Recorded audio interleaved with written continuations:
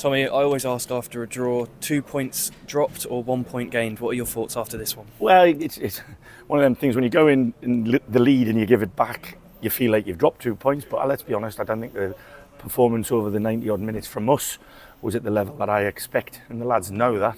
Why? Don't know. The preparation was excellent. We had a really good prep into the game. So, yeah, sometimes it's one of them days where it just didn't happen for us. We've had other days where we played really well and not won. Today we've not played really well and we've not won, but we haven't lost, and that's a good thing. Obviously we're indebted to Marcus, in fairness, who's made a couple of really good saves. We haven't worked their goalkeeper enough, it's as simple as that. The lads who played at the front end of the pitch, and there was 6 all in today, they'll put their hands up and say the ball didn't stick to them, they didn't look like a threat particularly. So delighted we scored early on. Yeah, let's talk about that penalty save from Marcus, because not only did he obviously save the penalty, he saved the rebound. It's spectacular, to be fair to him, wasn't it? Yeah, the second save is excellent for him to get. I mean, that's what they do every day, the goalies. That's why they're crackers. They throw themselves in front of things, 50 times a training session. And they're brave lads, to be fair. Both of them are good goalkeepers. And it was for me, he was the reason we got the point today.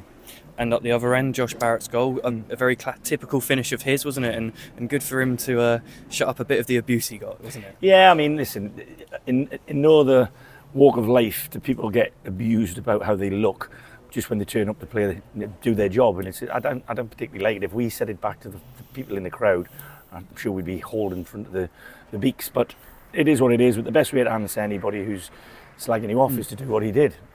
So we all know what ability Josh has got. He had a tight groin, and so we took him off as a precaution, really. So we didn't want to lose him for a long time. And AJ back into the side. That's got to be a boost.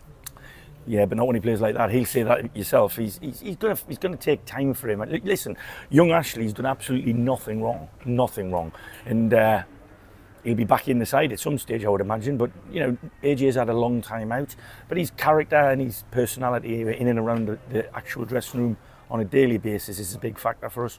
So I was pleased he got through almost the 90 minutes. But I wasn't, as you can probably tell by my demeanour, it's one of them times where and I keep saying this to you, every point away from home is a precious point, and we've taken a point and got more than we had before we got here. So on to the Isle of Wight now, in Europe, aren't we?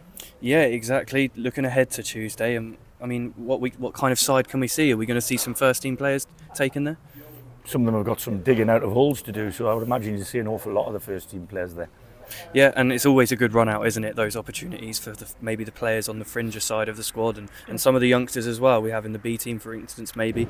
Yeah, there'll be a mixture of both, but I've just said to the lads in there, the vast majority of the first team squad will go, but the bench will probably be more of the kids.